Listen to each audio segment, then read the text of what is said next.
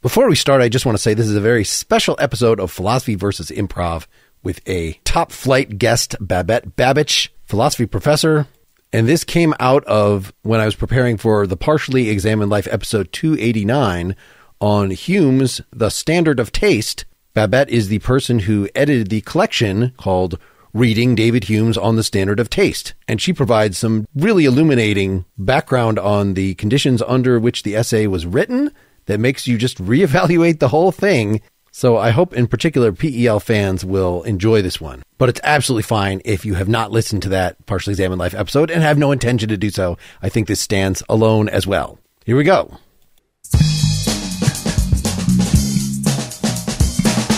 This is Philosophy versus Improv, where two sages try to teach each other a thing or two, and maybe you, the audience, get something out of it as well.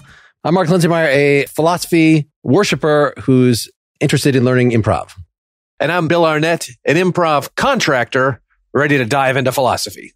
And we have a special guest today. Babette, please introduce yourself. I am Babette Babich, and I teach philosophy at Fordham, and occasionally I also am interested in improv questions as a question. Perfect. Wonderful. So yes, you have the distinction, I believe, of being our first philosophy guest who is a professional philosopher who is not somebody that I've had prior contact with, not someone who runs her own podcast, but somebody that was relevant to a Partially Examined Life episode that I had just done that touched on Hume's Standard of Taste, and you had done a nice secondary reading on that. Just to remind the listeners, Bill comes in with an improv lesson. I usually come in with a philosophy lesson. We've sort of established beforehand, we're going to talk about the thing that you were writing about, which is the role of the judge that would get at whether beauty, whatever we're using our aesthetic faculties, is subjective or objective, what sort of expertise this is, questions surrounding that. Do you have any sort of opening statement on that? And then we'll use Bill as our Meno, our whoever Socrates is talking to, and do a little teaching of that. And then he'll start us on some improv. I think it's hard to have an opening statement except to say it's Hume's last word. So if you're thinking of David Hume at all, and if you're thinking of a Scotsman, they're always very parsimonious with what they do. And this was a forced text. He didn't mean to write it. If he hadn't been forced to write it, he would never have written it. And I think that that makes a huge difference. And it's really one of the oldest things in art where you're like, what do you know? How can you make a judgment? And the judge in this case was William Warburton, who was, of course, in charge of the Church of Scotland, who basically said, I'm excommunicating you and everybody if you don't change your 4 essays. And so he's like, okay. And he pulls them. He changes it, moves it to 5, and he writes it just for the length. So it's the full length of what you need to make a book. And I think very few people who write on it really pay attention to what's the most obvious thing about it, which is what you just focused on, the judge. Where does the judge come off with his judgment? And he's not referring to his own essay. He's referring to the original idea with his stuff on immortality and, of course, religion and the other things that were close to his heart as a Scotsman and as pretty much a skeptic from the get-go. The fact that it was kind of under duress, do you think it changed the content? Like if he had more time to think about it, if it wasn't an act of defense, it would be different? Can we guess how it would have been different? Yeah, sure, because he wrote on it. He wrote on delicacy. He wrote on all the things we like today with smell and taste. He'd already written on that. And that was what the ladies excel at, he said. They were better in terms of, I don't like this wine or I like this dessert, that kind of thing. Because he had written, but this particular thing, for the last essay he would write in his life, I don't think he planned it to be on the Standard of Taste. Bill, one of the things that we've talked about before on this show that had to do with David Hume, although I don't know if I dropped David Hume's name in this, but was the is-ought distinction. Do you remember how that worked? With ethics, can you recite that back? Do you remember what the issue is? Well, it's something that resonated with me, and my layman's view, which hopefully anyone can understand, is this idea that just because you see something out in the world and you see how the world works, well, that doesn't mean it's the right way to do things or it's the proper way of doing things. And you can look at, certainly, if you grew up in a time of slavery or grew up in any time, it's easy to look around and say, well, this is how things are. I mean, someone made that decision. I mean, they knew what they're doing. And we kind of presume that the way things are is by design or that it's by choice. And it is not just how we ended up here and that there's any value to what we see, as opposed to there actually might be a better way of doing things and that people will lazily say, well, because this is how the way it is, it's how it ought to be, and move on with their lives and not actually question how things are. That phenomena exemplifies a more general logical point. Babette, can you sort of fill in the details of is to ought? And of course, I'm trying to ultimately move to the ought, that is, you ought to judge this to be good. So I'm doing the ethics thing as a preliminary here. Wow. So you're moving good old David Hume to Kant in that elegant way, because you should just judge as I do is really Kant's claim on you. You have to make the judgment. But the ought for Hume is just a little different when it comes to the claim he's making about the standard of taste. He's not quite up to Kant for good reason. Kant didn't write yet. Let me sketch out the view that you're saying is false. But this was something I had heard about Hume, that in the realm of ethics, Hume and Kant, I believe, both thought that you could observe all the natural phenomena that you want. You could say, this action gives this amount of pleasure to this person. You could say, if I do this, this will kill everybody. None of those things by itself is logically enough to ground, well, you shouldn't do that thing that will kill everybody. You should do that thing that will bring pleasure to the most people, because there has to be some sort of more primal normative ought claim in there. Like, we have the moral obligation to preserve life. So, some very basic things, but something that if you didn't already come equipped with that. So for Hume, this is going to be a sentiment. We just have moral sentiments. We react in certain ways when we see people doing things that then we call bad. And that is enough to ground us. We don't have to have an argument from first principles from, that you could even convince a computer or convince some creature that was in no way like us. It's the fact that we come with these sentiments, and that's enough for us to then come up with moral judgments. So I was thinking that for aesthetics, it was a similar thing. It's not that, as some past philosophers have claimed, that there are measurable properties in the world, like this painting, this human face involves symmetry, right? Symmetry is something you could measure, and therefore it is beautiful. No, it is just that we come with the sentiments that maybe we find that kind of thing beautiful, but it's all based on the sentiment that we already have, not on the objective thing in the world. Is that parallel work? I'm going to agree with that, because I think that is right. But Hume throws in this wrench into the works, which is something artists always do. Even, I think, in the case of improv, some things are funny now that didn't used to be funny. Lenny Bruce, very different things in current moment. So things change. We update it, like The Marvelous Mrs. Maisel is updated. It's not really the same as listening to a recording of Lenny Bruce from the day. So Hume is bringing that in, and he's saying there's Homer and there's a judgment, and we still say this is great stuff. But there are things that are also temporarily changing. And that, I think, becomes a very important point. Even Kant is going to draw on that. He's going to draw on the Indian sachem, the chief who comes to Paris and he likes the restaurants best. They're the things which stand out to him. They didn't have the Eiffel Tower at the time, but other things of that sort. So it's the time element that brings in change, and it brings in changes in taste in a strange way, changes in what counts as beautiful. Hottentot Venus, for example. Not everybody would be carrying that in their pocket as a way to kind of pass the hours. Talking about like music, would punk music have been as successful as it was if it hadn't been for following on the heels of really overblown prog rock? We were ready for that. We'd grown tired of what has been there. So here's something that's an antidote to it. The Impressionist painting after the photorealistic Dutch masters. I get it. We can reproduce. Well, they didn't even have photography, but you know what I'm saying? It's like, here's something that's so realistic. It's not beautiful anymore. I want something different. those Impressionists, that's really fascinating. And you can't even judge them on the same scale. To Mark's point about how do you objectively compare some photorealistic, I can't think of the artist's name now, who's known for making these incredibly realistic looking pictures to a water lily, You can't even really compare them.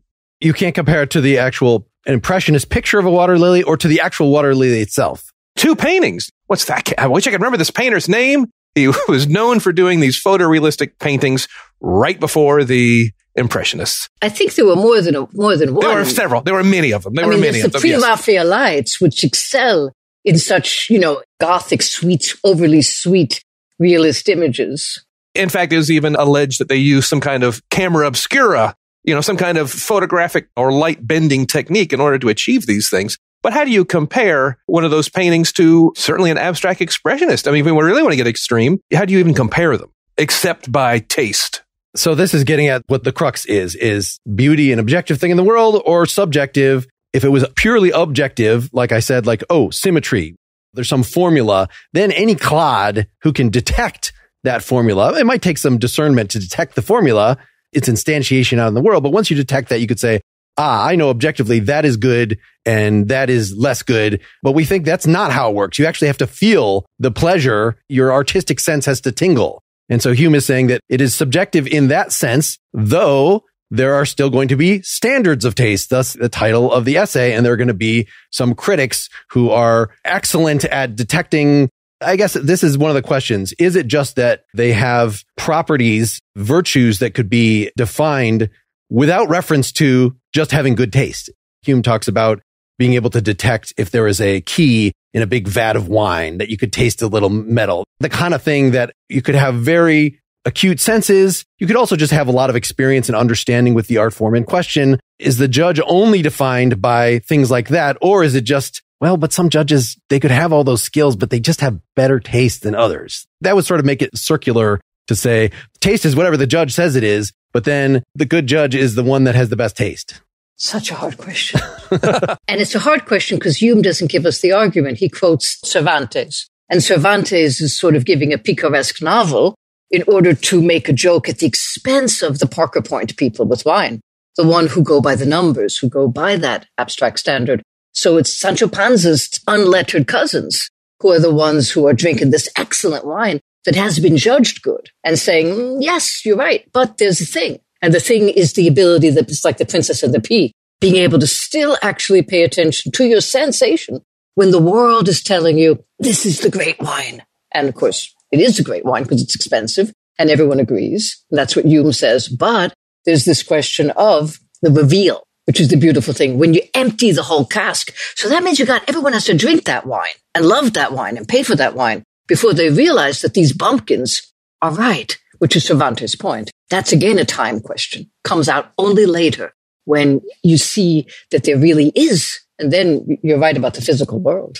I mean, that's completely true. Vermeer was the painter I was. But he's on the cover of David Hume. Yes. Yeah. That's right. Oh, there we go. Yes. And you're yes. I think one thing that was left out, I listened to that podcast, and not to call myself an artist, but as an artist, I think something that was missing from all this discussion is the act of creating art, and that it's easy for people on the outside coming to improv. How do you improvise? Give me the rules. Give me a checklist on how to improvise. That's a very common attitude. Perhaps even Mark had that attitude. Perhaps. I don't know. I assume that one has to have some innate ability and wanted to test whether I have any of that or not. That's a thing. I think we're going into it. Oh, you're in a play? You got to learn all those lines. And it's like, if you're an actor, learning the lines is not what you're concerned about. That might be news to you, but you show up at the first rehearsal already with your lines memorized. The work is not learning the lines.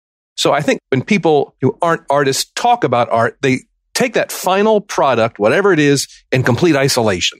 And they just look at this final product and not realize that to achieve that final product, and hopefully a good critic will recognize this, but to achieve that final product, you can see the artwork, the work of arting, the work of creating art. And I think that where does art stop and propaganda begin? You know, where does a picture become just an illustration? You know, there's these weird lines that I think through any good work of art, regardless of who painted it or where they painted it or what it is of, I would like to think that the work of arting is the same across all those things. And someone painting in a cave 5,000 years ago and someone painting today is still trying to put their understanding of the world, their heart. It is a living process, the act of painting or creating. And I would like to think that that living process is true is universal across all artists. So does this mean that the judge to focus on the spectators and trying to put art on some sort of quality scale is inappropriate, is sacrilegious, is something because this is a fundamental act of creation, like having a child? What, are we going to line up all the children? And this is the best. Good job for you parents. You go, maybe you better put that one back in the oven. Oh, I would like to think that the critic could see through the product and see the artist underneath. Now, an expert in a field may be more easily to see through. They may be able to cut through the noise or whatnot, or see cheapness or easiness to see the artist's art underneath. And in that regard, they could hopefully, fingers crossed, look at any piece of art and discern the artwork underneath. Have we said enough here to uncover this further through narrative, through humor, through some attempt at something, at actual creation? You could probably do that, but if you went back to the place that I started with, which was always hard to keep in mind, that you had to write this piece because of a bad judge, someone who made a judgment that this shouldn't be published and the press should be shut down. That'd be like someone shutting down the podcast. So if someone were to listen to it and like it, that's just fine. The judge is powerful, though. The judge has power. And so when a judge comes in, and this is why we may like Everybody's Got Talent, but you've really got to like those judges, because if you don't, you're not necessarily going to tolerate their judgments when you don't agree with them. Indeed. And judges are human, and humans are fallible. They have an agenda. They got a reason for being there. They may have their own. Well, and you could say the judgment is itself a work of creation. Just like, I said, let's start a scene because that would actually be, but we've been having a spontaneous conversation all along. We've been creating media already. So the line of what counts as an artwork, That was episode 1, Mark. That was episode 1. We've already been improvising this entire time. We're just ourselves. All right. Do you have an actual exercise to get us going on? I may have already kind of spilled the beans of what I was going for here, but I felt like I saw it in. Now, Babette, I don't know how comfortable you are. We've had some people who are super comfortable improvising, some people who aren't. All we're going to be doing is pretending to be something else, someone else. That's it.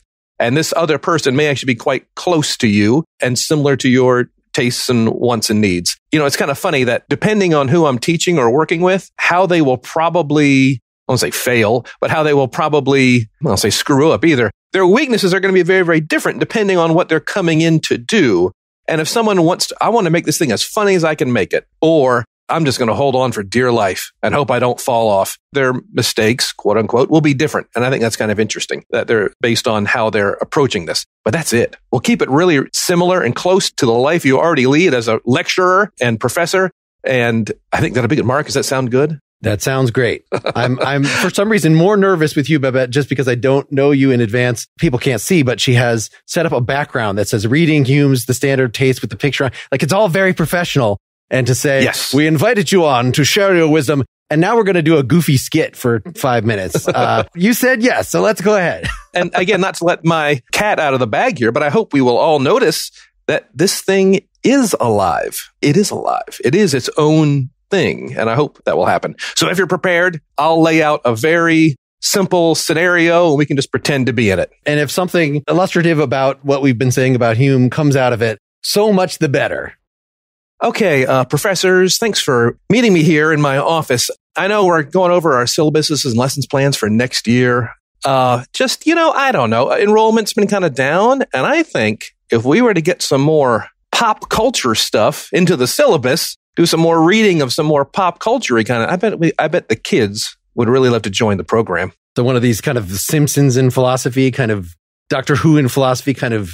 Well, I mean, that's old. I'm talking like K-pop in philosophy. Let's get right on the cutting edge here. What do we say? What do you think, Dr. Babich? Do you think this is at all appropriate for children to be indoctrinated? I mean, they're already getting this crap from their everyday lives. Why would we want to give them more of that in the classroom? That's what Alexander Nehamas would say. How can you bring in the New York Times? And you already are. He would say the Greeks were always concerned with popular things, he would say. And at the same time, you'll always lose. So is what I would add. If you want to be popular at the cutting edge for the kids, they'll always be several steps ahead of you. What you going to do? You mentioned a name earlier, Alexander Nehamas. He's a professor of philosophy at Princeton, a friend of mine. I believe the kids are really talking a lot about Alexander Nehamas. What about Alexander Nehamas and philosophy? That would be a pop culture topic. I could get on board with that. I was thinking more like Dave Chappelle. Okay. Well, maybe if you just dug through his work a little bit, give it a chance. There might be some pearls in there. Like J.K. Rowling, I thought that was old. Cancel culture. Well, yes. I mean, that first book was too long ago. I'm talking about something really on the cutting edge. If we're going to show students that Dave Chappelle is just producing garbage, I'm all for that. Let's use our classroom to show the children the proper taste that really anything that's on their TV just should be wiped out. They should just throw that thing right in the garbage. Well, that's an idea. Well, Dr. Babich, you mentioned that if we're always chasing popularity, we'll always be a step behind. I think so, because your students are faster than you think. That sounds like a challenge. A challenge you will lose. That we can, well, with that attitude, we will lose. All right. So I'm going to maybe just write a syllabus that day. I will just look up, I will do pull up Google, Yahoo homepage, Yahoo News, and whoever they're talking about on there, then we'll just lecture on that for the day, because that'll be the thing. Is that what you're saying? Perfect. I think that will go very, very, very badly wrong. I don't mean this to say that your entire life's careers up to this point have been a waste of time. I'm not trying to say that. All right. I'm just trying to say that kids today whose tuition fees do ultimately help the university keep it solvent. They want someone talking to them. Can we do like the philosophy of unboxing videos? How about that? Are you familiar with these unboxing videos? What is that? It's where a child has a toy and they have a camera on them as they take it out of the box. And they just, okay, this is a Lego set, and I'm going to open up the box. Okay, there's the instructions, and they're just walking through the process of taking it out of the box. Kids love it, right? They're popular, and it's a thing. And I think if y'all tried, we could find some philosophical lessons inside there. That is the dumbest thing I've ever heard. Is that the lesson that we're supposed to get out of this? That children are occupied with things that are literally draining their lives, taking their precious moments on earth and flushing them down a toilet? Is that the lesson we want to, what? It sounds like a judgment. And who's the judge of wasting time, Only someone who has wasted a lot of time. How about this? Can we go through the Taco Bell menu and come up with philosophy lessons based on the Zesty Fiesta Crunch Taco? So, Dr. Babich, am I right that the theory of, You're laughing. of judgments is that someone has to have experienced? I feel like I should be able to dismiss all this stuff categorically, but I understand that only someone who has sort of lived the life of the philosopher and the life of the swine can judge between them. Is that correct? So that maybe we, do research.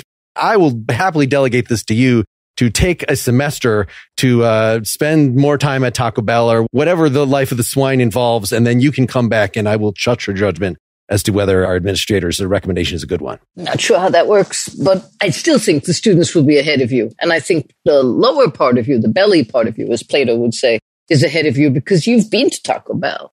So it can be done. How did you know that? Okay. How did you? Have you been to Taco Bell, Professor Babich? I've been to Taco Bell. I'm very fond of them. Pintos and cheese with extra cheese. Great thing. Now we're talking. Okay. See? I thought I'd kept my Taco Bell visits very much under wraps. I'm very disturbed that this information is public knowledge. I put on a disguise. Never mind. You kept this knowledge under what, Mark? Wraps. Fiesta Crunch Wrap, which I hear how about this? If Taco Bell was willing to let y'all eat there with menu items that have not yet been released, they say that there's a new Mountain Dew Baja Extreme to be paired with a soda pairing with a new Mas Gordita. If we could get those menu items to you before they're released to the public, we would be ahead of the kids. Then those little bastards, and they're getting on the internet and knowing how to work the modem and hooking up to the things that I don't know how to do. I would have an edge on them for once. All right, I would do that for a semester.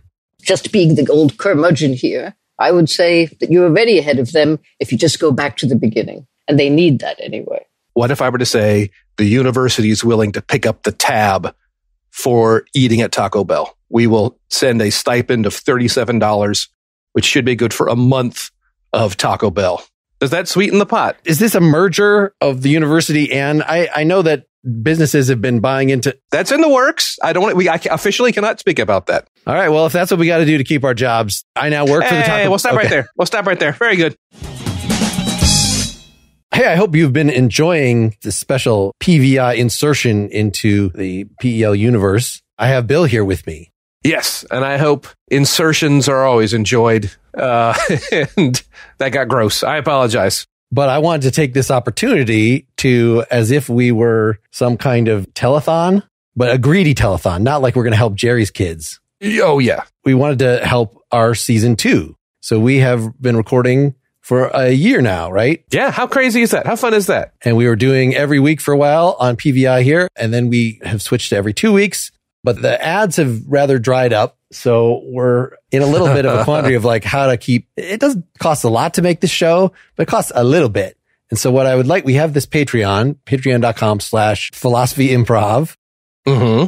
And we have a few people signed up for it. I would like to encourage you folks, if you want to hear a season 2, I don't want to be like Oral Roberts, like, if we don't get enough money, they're going to call us home. Yeah, God's going to kill me. But I'm not sure. I can't guarantee at this moment that season 2 will happen. I would love it to happen. We have some great guests coming up. We're talking to Barry Lamb from Hi-Fi Nation in a minute here. And I'm sure we're going to have wonderful folks from the improv and entertainment worlds as well, right? Oh, yes. Oh, yes. Names that if you read IMDb, you'll see that they had something to do with some of your favorite shows. No spoilers, but I think you'll be happy to see all the fantastic people we got lined up. Yes. And so we would do even more of this. Maybe have a guest from both sides, maybe a pair of philosophers, maybe a pair of entertainment people. We'll do that again. Maybe some people that are just general actors or scholars in some other area. But for that to happen, if you're enjoying this show, you want to hear more of it, you want to hear these used as a follow-up to PL like this one was, or it's a playground. We get to do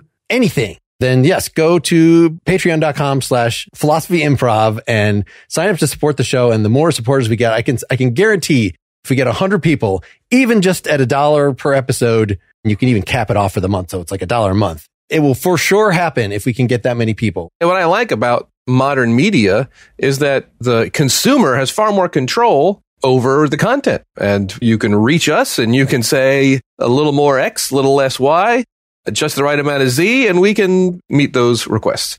Right. We're at your service. We are your servants to a point. Well, yeah, I mean, it doesn't hurt to ask. Let me put it that way. Allow us our dignity, please. All right, let's get back to the show.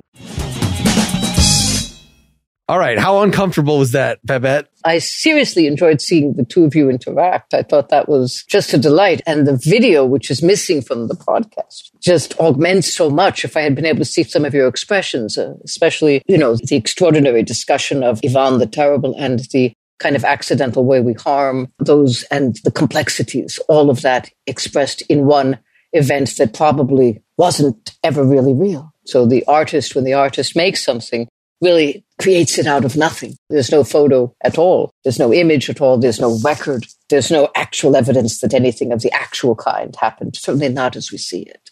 But seeing it that way has a higher truth. Yes, that was great. I've been thinking a lot about, and again, listening to some of these things and what is and isn't art. And the line that's easiest to draw is, what's the motivation to create this thing? Just as the judge can have a motivation, does the artist have a motivation? And can that motivation be insincere? Can it be my college dean? Clearly their motivation was kind of financial and was certainly willing to throw honest intellectual debate under the bus in order to get funding. Is that considered in any of Hume's works or writings? Or is that just, well, the art is done and now... It's huge because, Andrew Millar, who was his friend and who published his work, would have gone out of business had he not conceded to the judge, censored himself, repressed his books entirely, and the publication history that it would take to bring those essays to light was so long because once Hume cuts the book, changes it, and then gives the judge what he wants, which is, of course, the church. It's almost a reprise of what Descartes' doing,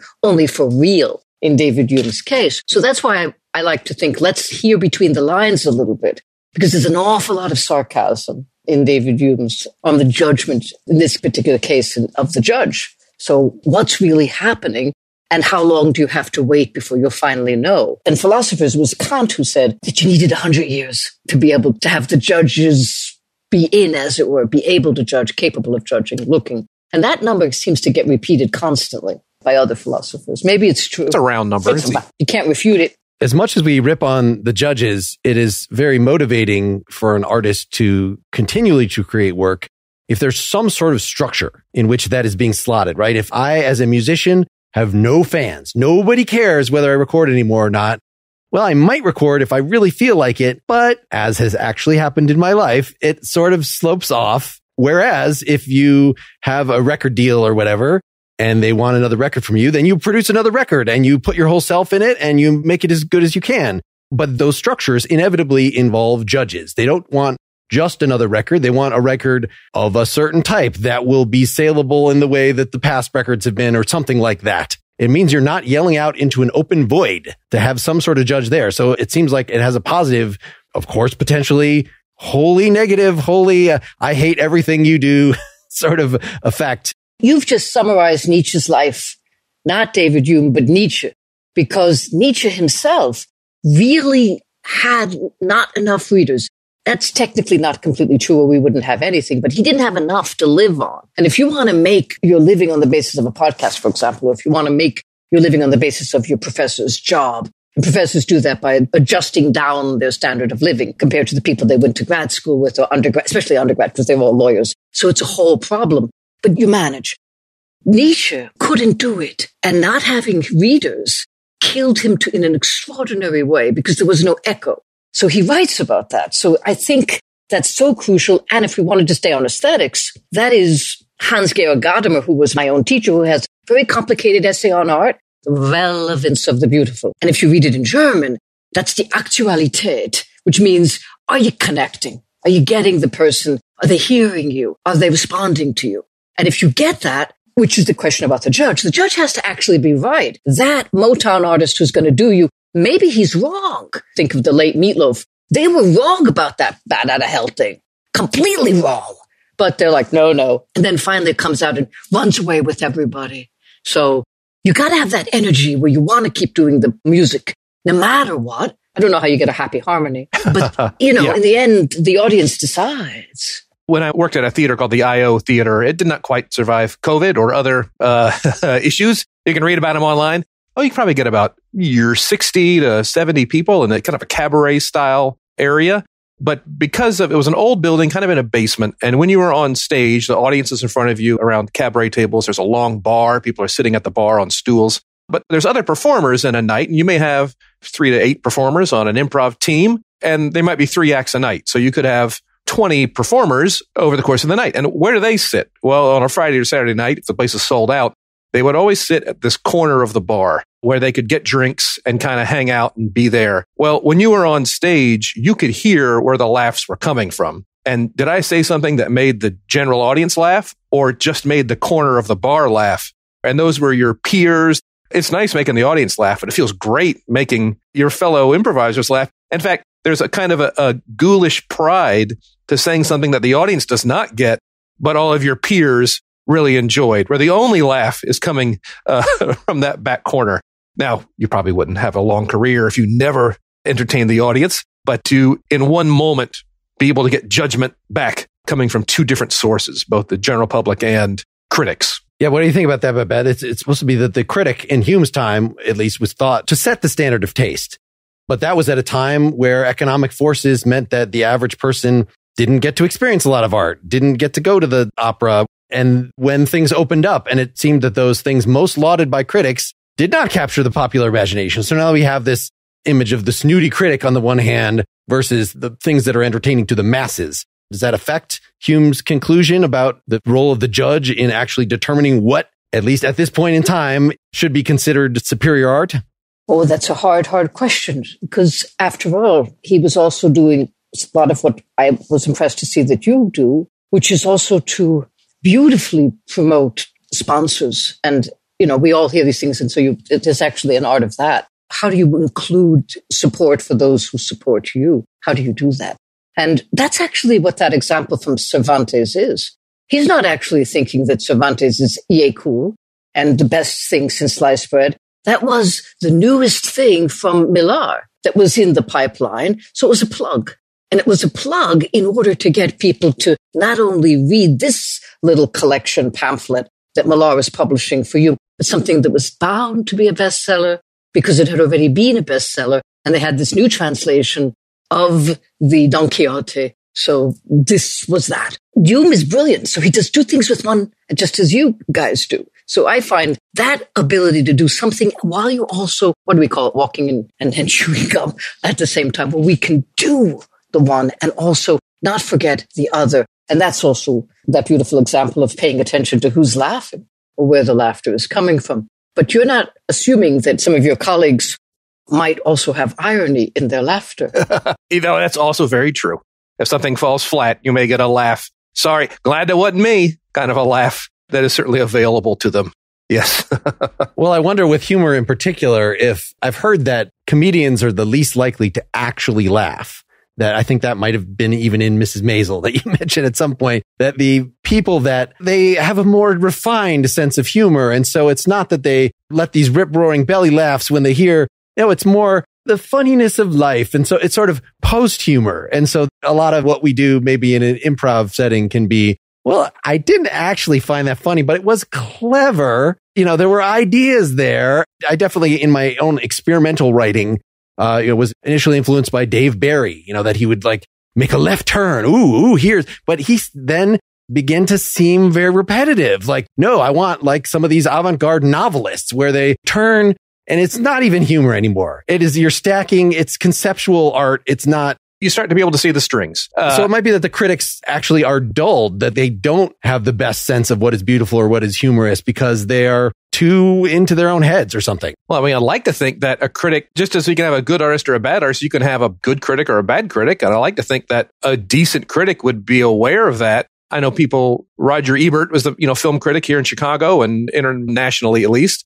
I thought he did a fine job of saying, this is a wonderful movie. If you want an action movie, it's not really my taste, but as far as this genre goes, it's executed well. And I would like to think a critic would be aware of the fact of their own tastes and their own senses that have been dulled or senses that have been piqued by whatever they're looking at. I hope. I mean, it sounds like this critic of Hume's was just an SOB, just a jerk. I mean, just like, I don't even care what his opinion is if he's just a terrible person, He's just a money man as opposed to the elite among the artists that won't let you in their cool club. I mean, do we know about this critic's biography? This judge of Hume's? Do we know about how they were regarded in other parts of their life? Your big competition is his descendant, Nigel Warburton, is the physical, literal. The English are great at this, tracing genealogy straight all the way down. They also have the same last name. So that is a kind of philosophy bites, So this is the partially examined life, I think, very, very interesting already parallel or challenge. But he was just, in this particular case,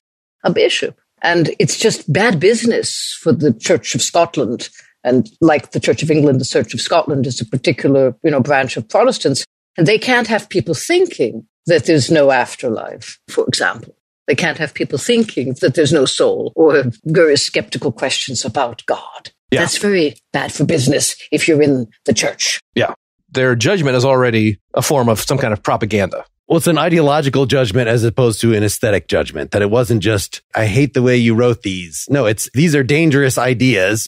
So I like the way Bill put it, that we judge things according to their genre. This is a certain kind of thing.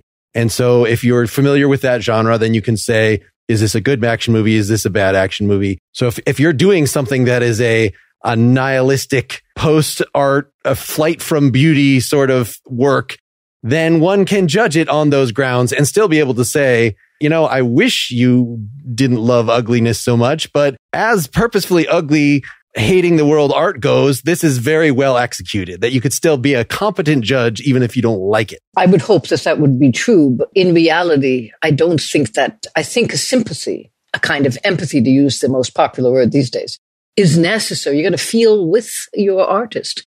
And when you're working any kind of room, whether you're teaching, I think, but I don't work in improv, but all of us, when we stand in front of people, we're being judged every step we take. So you can feel the sympathy or lack of it.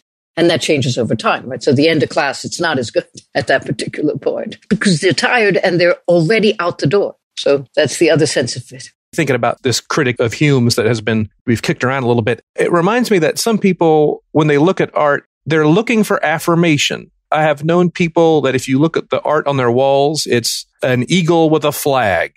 Is it well executed? No, but it has a message, or they're very much into motorcycle. Is the eagle burning the flag? No, the eagle's happy. It's just it's these very uber patriotic, almost jingoistic images. Are they art? Are they propaganda? I don't even know what they are, but what they certainly are is affirmation of the viewers. It's one thing to say, well, this critic of Hume's was nasty or mean or spirited or aware of what they were doing, but it's also possible that they were not aware. It's bad for business, as you said. Were they aware it's bad for business, or did they simply see art as an affirmation of what we believe and what society's norms and tastes already are? And that if it doesn't affirm, well, then it's weird or broken, and they may not consciously realize that it's eroding the standards that they hold dear, but they see that erosion and they feel that erosion, even if they can't put a label on it. Does that make sense? Is it still possible that people who see art as an affirmation of their other beliefs is still art, or is it just garbage and they're deluded? I think we might have a way of wrapping this up by talking about the play that all three of us fictionally just saw last night. That it was the musical. It was the final work of Jim Steinman, who many know as the man who wrote Meatloaf's retrograde rock and roll. I thought it was pretty good. Are you starting a scene by just explaining? I'm starting a scene. Out of character? Just explaining what I'm it's going to be now. about. Now you're in character, but before... I'm just very meta as when I'm in character. I like to talk about my life as it is, as if it's a performance. A disembodied narrator describing, setting the scene like the beginning of the program of a play. Yeah, thanks for bringing me to that show, y'all. Thanks for bringing me to that concert. Yeah. I mean, would you have paid for it? Did you like it enough that the $65 you would have actually paid for that out of your pocket instead of my having to bring both of you? Oh, it was great hanging out with you guys. I enjoyed, going out with y'all. And that doesn't sound like a positive endorsement. Babette, did you enjoy the musical? I mean, this was really important to me that you guys got something out of it. I got something out of it. I also thought you fit well into the question of the pop culture, but you did leave out David Hume's attention to futures. He's an investment guy, after all. I kept emphasizing that he's a Scotsman, so he really cares about money and the bottom line. And so for him, the art has to appreciate in the future. And that's really what the judge has got to be able to call. And one of the things we're bad at is doing that. Should we get some beers or something? Or beers would be great. I thought it was weird that Jim Steinman would choose to write on the last days of David Hume. That is just an unexpected topic for him to cover in his last musical before his death. Did Jim do that? Yes. I mean, you saw it last night. That was, I mean, having the lead be an aged Molly Ringwald playing cross-gender as David Hume, I thought was an interesting choice, but she had a much better voice for that than I anticipated. It's a camera that never happened. It's very good. You guys see any good movies lately? Or you see the new Jackass movie came out, and if you guys saw that. So it seems like you're just trying to... What? I enjoyed the show. I enjoyed the Jim Steinman Hume thing, whatever. I don't know. That was great. It was great. Okay, it was great. It didn't speak to you, though. I would think that given Babette's background, that it might have spoken to her more directly because, I mean, as a scholar, do you feel like that you could do justice in a musical to that story, really? And the fact that they had to stop and sing, it was a lot of singing. I mean, there are 38 distinct songs in that 2.5 hour production. A lot more swearing than I thought. But yeah, well, Bill, what do you think? I was expecting more sex and drugs and rock and roll. Can I be perfectly honest? Yes, and Mr. Steinman. And Meatloaf? No Meatloaf? Well, Meatloaf was supposed to be in it, but he was recast. He was played the antagonist, the critic, and recasting it with I think at first it was Ben Stein, but then he's dead as well. Del Close is dead. Who's the actor that actually, John Ritter dead. Why would Jim Steinman go away from what works? Why would he stop writing about rock and roll and write about a 250-year-old dead philosopher? I mean, he's kind of tacking away from what got him there, yeah? I thought that the flashbacks to when Hume was 13 and discovering his burgeoning sexuality and playing a lot of pool and smoking, I thought that had some of the classic Meatloaf feel to it, but you thought there wasn't enough of that it was all mostly Molly Ringwald in the aged, in the fat suit, in the aged makeup and the beard. No, actually, Hume didn't have a beard. It was just a lot of pantaloons and stockings. It was a lot of that for the wigs. The wigs is what and knee breeches and stockings and pleated shirts for a rock and roll show. You had to have oysters, many oysters, as many as you could eat. That's not rock and roll. Didn't you feel like that song, My First Wig, where he's, gets his first powdered wig, and it's so uplifting. I know it's not as hard edged as this kind of stuff that you listen to, Bill. My first powdered wig. That's rock and roll. Going to the haberdasher to get one's first powdered wig. You just got to set aside. It's escapist. It's, into a historical past. The period pieces are big now. You've seen that the one with all Hamilton having sex into a pillow, that one on Netflix. Anyway, there's all these period pieces. That was the unfortunate Russians. Yes, that's true. Yes. You just put these little tiny chicks inside the mattress, and they could move around. It's like magic fingers. Baby chickens in a mattress? Yes. That was, I think, a great practical effect. That was unfortunately a thing. And then you just had the down when you were done, kind of, because you couldn't take them out. What about their corpses? I'm assuming they died. Yes, but they're small. So the beauty of a chick is that it really only has the substance of the egg from which it comes. There's nothing more. It's just that. And so you don't feed them. You just put them all in there. They go peep, peep, peep.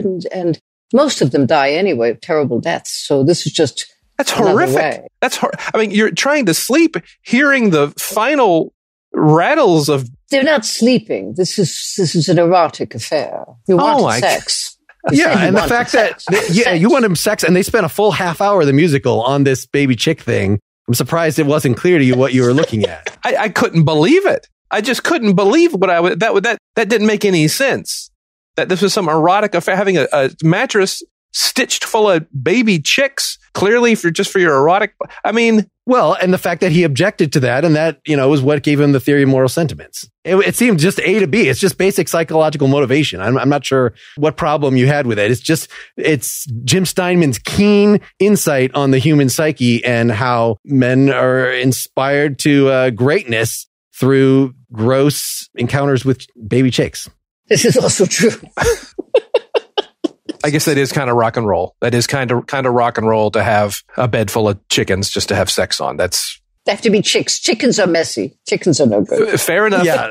Fair enough. Yeah, you recall he tried that as an adult with the old Molly Ringwald one, where he tried with the adult chicken, and it did not work out. And that was ultimately what led to his death.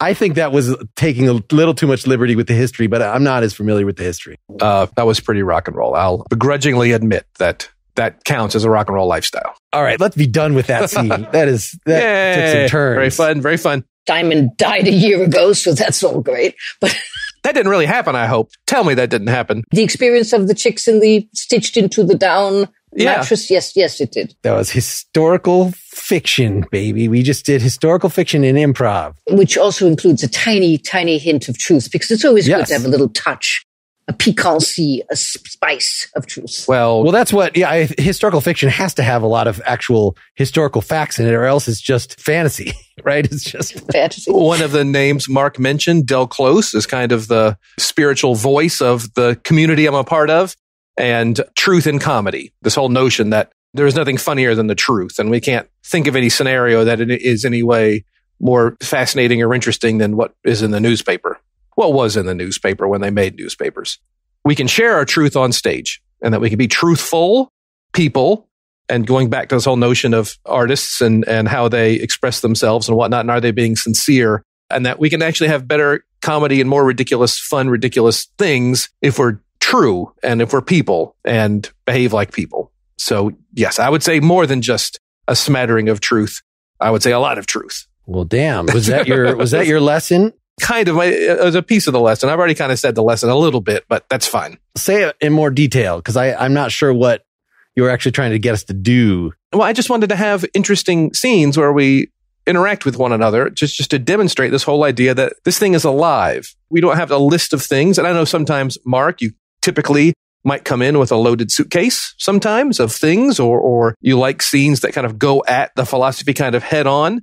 But even you will admit that you don't know what I'm going to say. You don't know if I'm going to like or not like the concert, right? And you then have to acknowledge that I didn't like it very much, right? Yes. and I like that, though, fortuitously, because one of the things I think that with Hume's account of the judge is that it's not just that there's the elite sages that are the judges.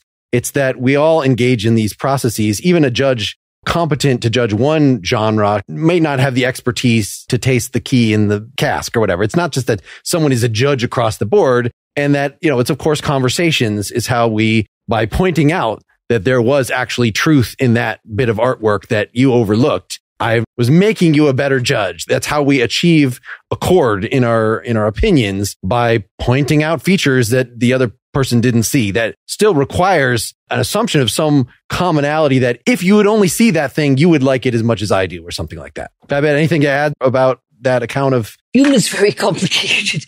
Sure. He mysteriously doesn't actually give us his little standard, which is unfair of him.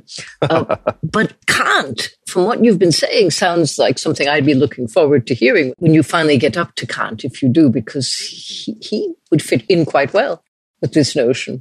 We did actually read that part of Kant's third critique on Partially Examined Life, but it's so like, okay, what is his model of the mind and how does taste, experiencing the joy of something with the free play of imagination. So it's all just like setting up this weird schematic. It's very hard to relate it to actual experiences of art. That was why reading Roger Scruton recently was great, because he seemed mostly on board with Kant, but was actually talking about real experiences that we have now in enjoying art and talking to each other about it. Whereas Kant is so abstract. Are there some lectures or something that would be helpful? On Kant, it's always important to read him. I think that you can discover some parts of where he's going. He doesn't give you 50 cents in a box top. And very few philosophers do. Whereas Roger Scruton, who was a great guy, does. And he also gives you the argument to make you have to follow what Kant is saying without necessarily explicating the claim that Kant is making, which is that when you're saying this is beautiful, your statement is a judgment for.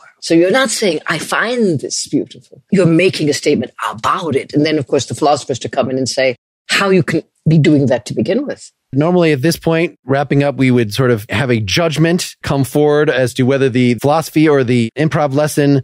I'm just going to put forward right now that I think this time they were one and the same, that there is no distinguishing, but maybe one or both of you disagrees. I support the improv. I think that both of you as improv were extraordinary. And as I say, I'm going to hope that I've put a little bit of a bee in your ear to maybe bring on some actual visual images, because your reactions to one another are invaluable. That is wonderful for you to say. I guess I want the option in the future to disfigure my face and not have it affect the performance. So I don't know. There might be technical challenges, but that's definitely something we can discuss.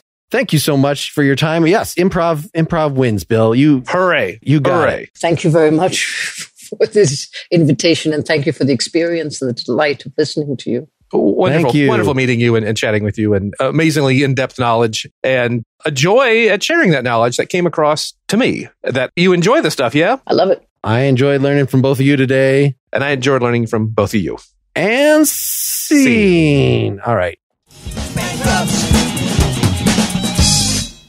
Hey, I hope you enjoyed hearing from Babette as much as we did. And I want to thank Babette so much for participating. And I'm hoping that philosophy professors will not shy away from this format, which is a pretty weird one for them. I want you to make sure you're subscribed directly to the Philosophy versus Improv podcast, even if you're listening to this episode right now through the Partially Examined Life feed, because many of the episodes for this podcast are not being put in that feed. So go to philosophyimprov.com. You'll find links to the various places where you can subscribe to this, or just look up Philosophy versus Improv on Apple or wherever else. Now, we continued talking to Babette. We got her insight on Suzanne Langer that we just covered on Partially Examined Life. Talked about some other stuff that is in the supporter-only audio, which again, you can get by going to patreon.com/philosophyimprov or by signing up to the Mark Lintertainment channel through Apple Podcasts, which just means if you're already subscribed to the Philosophy Improv podcast, you just hit the subscribe button in your Apple Podcast app there, and it will sign you up. That will get you ad-free episodes and bonus content for all three of my non-PEL podcasts. And as a sweetener to support this show, if the prospect of a season 2 is not enough to get you to sign up, I'm going to be reading segments of my new book, Philosophy for Teens, Core Concepts and Life's Biggest Questions Examined. That is a book that is coming out. Actually, the Kindle version is already for sale now. The paper version will be on sale June 7th through Amazon or wherever you get your books. There is no audio version of that, and I actually don't own the rights to make my own audio version, but I can read some portions of it in places that are not publicly posted. So, through one of those methods to sign up for a subscription to this podcast, Philosophy versus Improv, you will find this week I'm going to post my first little segment from that book that you'll get to hear in an exclusive audio format. I'll be recording at least 2 of those within the next couple of weeks to make it worth your effort to check out the subscriber content for this podcast. And the more people that sign up over there, the more segments of that I'm going to record. Again, that's patreon.com/philosophyimprov. Thanks so much for listening. Thanks so much for supporting in whatever way my podcasting efforts over the years. Without you, I would not have been hired to write this book. I would not have the time available to try a format like what you've just heard. And I would be spending much more time on my day job, which would make me very sad. So you are loved. You are appreciated. So long. I should sell my soul. Bankrupt. Bankrupt. Bankrupt.